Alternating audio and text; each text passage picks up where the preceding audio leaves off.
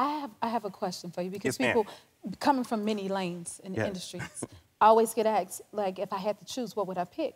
Is there one that you would pick? I mean, you do everything, so.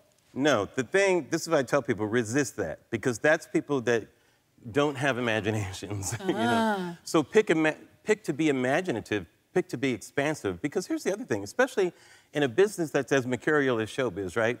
It's good to be able to shift and to do something else, shift your energy. Right. Many times your imagination will be your friend when you have to put it in a different lane. You know, if you're coming up with a song, you may get stuck. Start working on some writing for something else, right? You know, and that may spur you to think of this other thing. You know, have a vision for what you want to do. I call it manifesting, or I call it putting it out there, actually. That's right.